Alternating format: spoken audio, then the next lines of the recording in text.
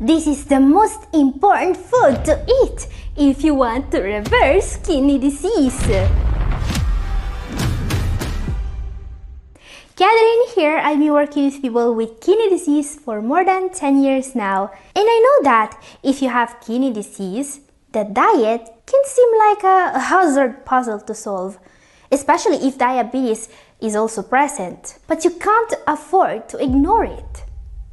Following the right diet is always the first and the most important step when it comes to repairing the kidneys. Yes, reversing kidney disease is always possible, even in the advanced stages. And for many patients, the diet alone could be enough to reverse the decline of kidney function. But why has it to be so complicated? Well, part of the reason is misinformation. Internet shills are still telling kidney disease patients today to avoid, in particular, carbohydrates. You can either eat these with the cute little fork they give you, or you can eat them like a true carnivore. Meat, salt, pepper, that's it. But medical science proved them wrong, time and time again. In fact, if you would follow the recommendation of avoiding carbohydrates, your kidneys would probably be damaged by that. So question, what foods should you eat more of in order to improve your GFR numbers? Today we know that in order to improve with CKD, you must get most of your calories from low GI carbohydrates, even if you have diabetes. This food pyramid you see here is from a recent study on people reversing kidney disease. This is a randomized controlled trial published on the British Journal of Nutrition in 2022. A very significant study for us because all the patients in the intervention group were able to improve. On average, all of them lowered their GFR, lowered their uric acid, lowered their creatinine, lowered their bond, lowered their blood pressure, and enhanced their quality of life. All that just by eating better.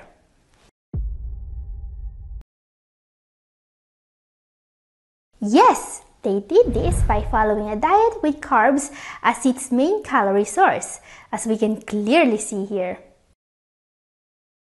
And by the way, while this study wasn't done on diabetes patients, there are other studies done on diabetes patients confirming that these macros work for them, as we can see here. Confirming that you should still get the biggest part of your calories from carbohydrates if you have kidney disease with or without diabetes, while limiting protein intake. Okay guys, we're going to see what foods really help now, and it will be great if you could take a moment to like this video and to share it with a friend if you want.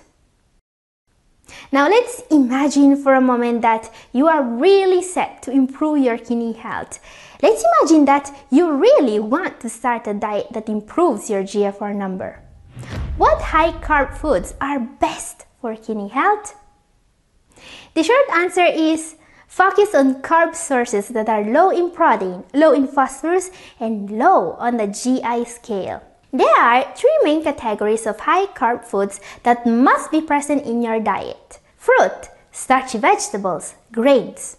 And while those with CKD in the advanced stages will want to focus more on foods that are low in protein and phosphorus, and those with diabetes will want to focus more on foods that are low on the GI scale, the foods that we will see today are going to be great for everyone. Make these foods your primary staple if you want to stop or reverse the decline of your GFR. So let's start from the beginning and let's take a look at some of the healthiest fruits for diabetes and kidney disease. Starting with berries.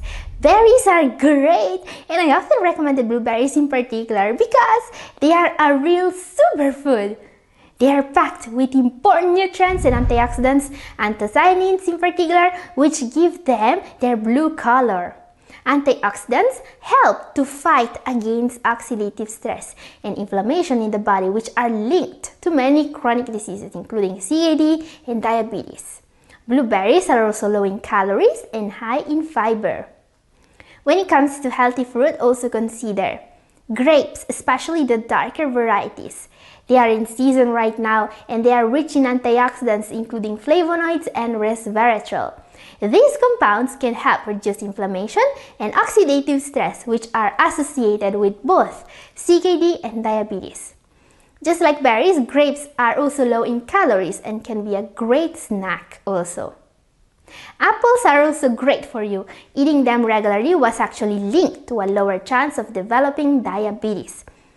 Pears? Very underrated. They have even more fiber than apples. Also consider citrus fruit, a great source of vitamin C.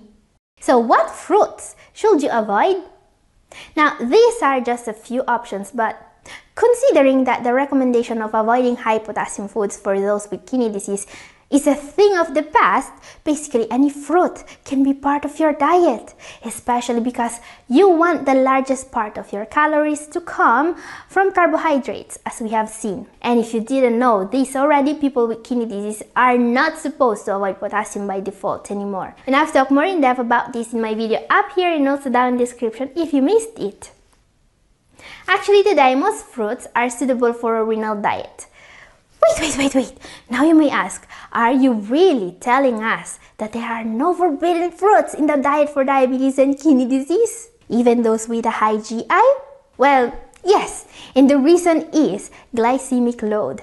Even fruits with a high glycemic index, or GI in short, such as watermelon, overripe bananas, or well-ripened cantaloupes, can be present in moderation as a part of a healthy meal. In fact, while the GI is important, it doesn't really tell us how much a food is going to raise our blood sugar. Watermelon, for example, has a high glycemic index of 80, but a serving of watermelon has so little calories that its glycemic load is only 5, meaning that it won't really spike your insulin if you eat it in moderation and with foods rich in fats and fiber. Yeah, that's why the American Diabetic Association recommends eating fruits. They are healthy. So question, do you eat fruit regularly? Why or why not? Let's talk about it in comment section. And what about exotic fruits? As you probably can see from my thumbnail, I love exotic fruits, and one that I always recommend is the papaya. Papayas are rich in lycopene, but also vitamin A, vitamin C, and vitamin E.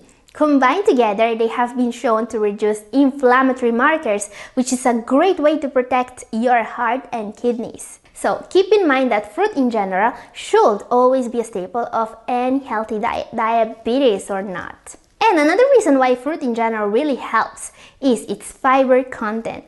Because you see, fiber has massive benefits for your kidneys as long as you get enough of it every day.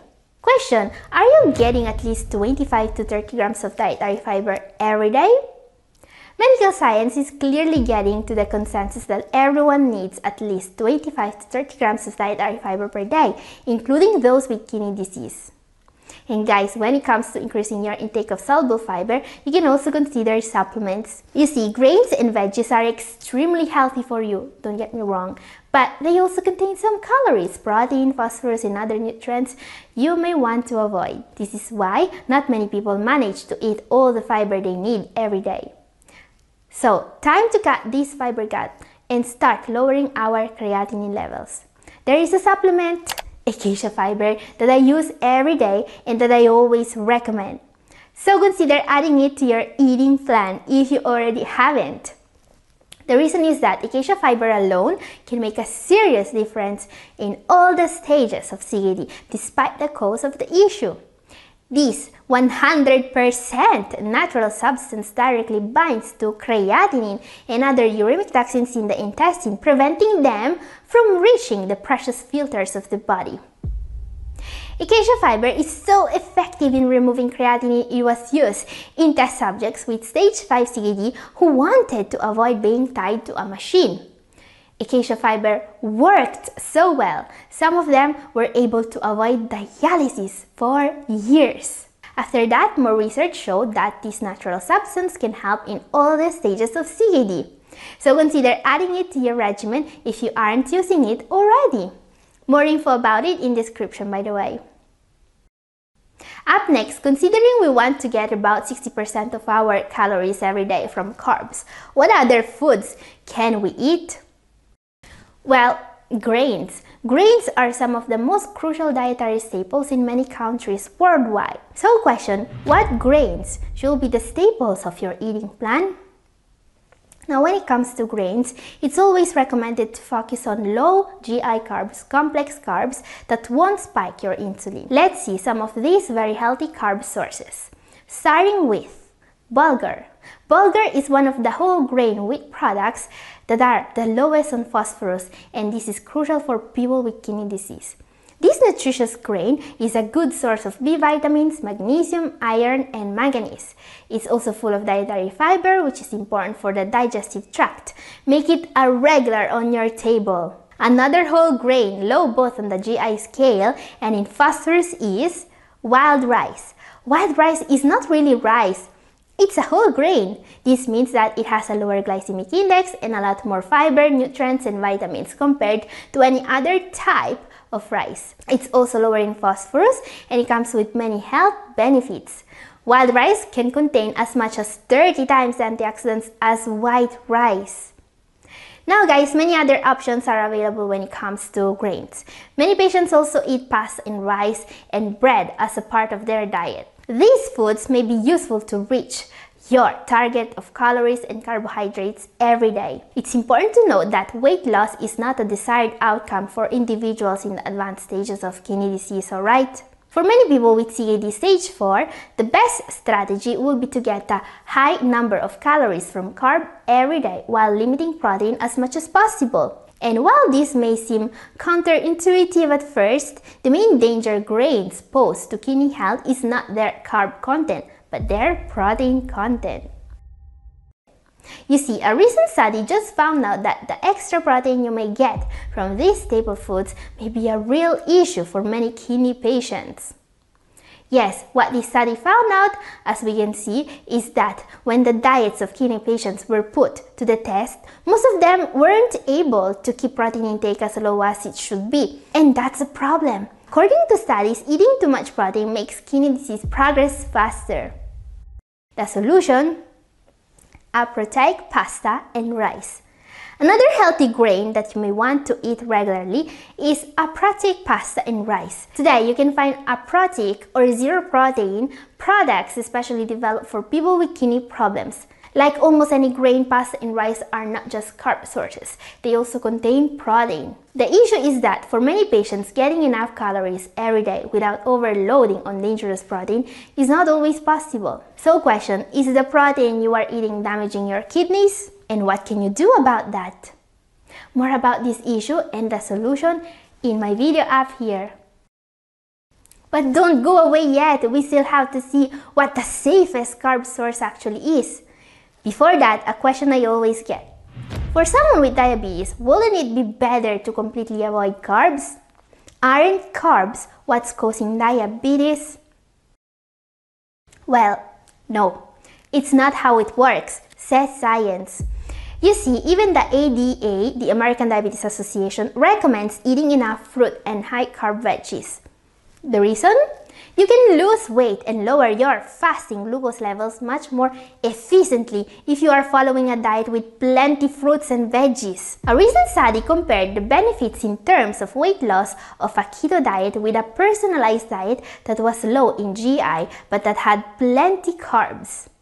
18 months after the dietary intervention, those following the diet with carbs instead of the keto not just did lose a lot more weight, they also had improvements in all the most important metabolic parameters compared to the keto. They had better cholesterol levels, better fasting glucose, and so on. But is this the end for those keto shills on the internet? Well, let's hope so. And since we know now that carbs are safe for everyone, what is the safest carb source you can find? Well, starchy veggies such as corn. Contrary to popular belief, corn does not cause any unhealthy spike in your blood sugar levels. Corn is rich in fiber, great to help absorbing sugar and carbs more slowly, which is absolutely a must for people with diabetes, but it can help everyone actually. And also, red potatoes. Red potatoes are amazing. Potatoes are rich in nutrients and fiber. Potatoes are a gluten-free carb sources that's also low on the GI scale, especially if you cook them the right way. Red potatoes in particular are a great source of resistant starch. This starch is not broken down and fully absorbed by the body. Research has linked resistant starch to many health benefits, including reducing insulin resistance, which in turn improves blood sugar control. Interestingly, you can also increase the resistant starch content of potatoes. To do this, store boiled potatoes in the fridge overnight and consume them cold. This will actually lower their GI even more. So here's another great veggie that you absolutely want in your diet: beets. Beets are, in my opinion, one of the healthiest veggies out there. Beets are very rich in folate or vitamin B9, which protects blood vessels and reduces the risk of heart disease, stroke, and it also protects the kidneys. They are also naturally high in nitrates, a very powerful vasodilator. This is the main reason why beets are so good against hypertension. Actually, in a study on kidney disease sufferers, those who drank juice made from beets had a very significant improvement in both diastolic and systolic pressure. There are other starchy vegetables that can be part of a renal diet, including peas, white potatoes, squashes, and more. And if you want to learn more about the healthiest foods for your kidneys, this video up here is for you, and this is all for today. Thank you for watching. God bless you all. Bye!